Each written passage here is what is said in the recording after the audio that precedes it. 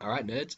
So basically, today we're going to look at what are common everyday uses of indicators. Where would we use these, frequently in our lives? Or not in our lives necessarily, but in society. So you want to be able to explain three common uses of indicators um, for pH testing, especially soil testing. If you only get one, that's the one to get, but you really do need three. Alright, so soil testing. Well, we test pH because some plants only grow in fairly narrow ranges of pH.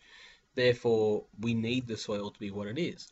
Another reason for testing soil, which you should write this down, is that it's a good way of knowing if the soil is being polluted. If there's a sharp pH change, you can tell that something is running off into the soil.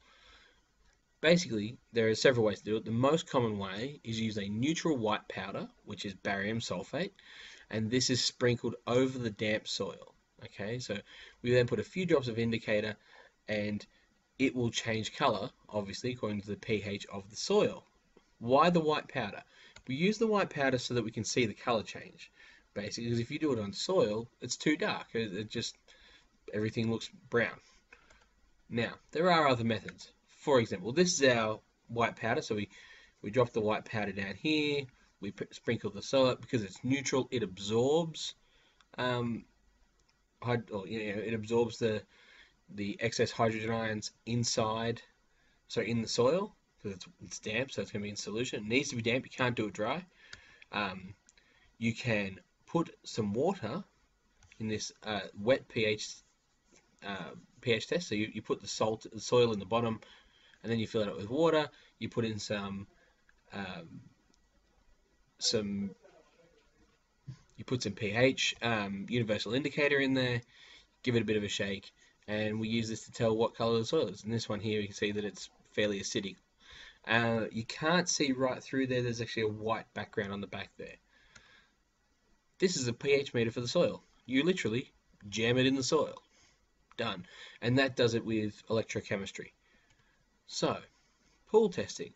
This, by the way, this is the range you want your pool in. So it's a little bit basic, but still pretty close to neutral.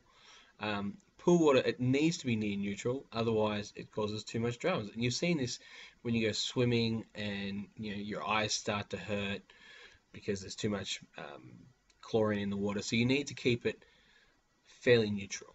Now, we use a few drops of indicator inside a sample of the pool water, or we can use pH paper, or we can use a pH meter. There's several different ways. So let's have a look. So this is the sort of pH paper you would use. It's not just pH paper, obviously, because it's got the pH end and the free chlorine ends. They're the ones we're going to talk about.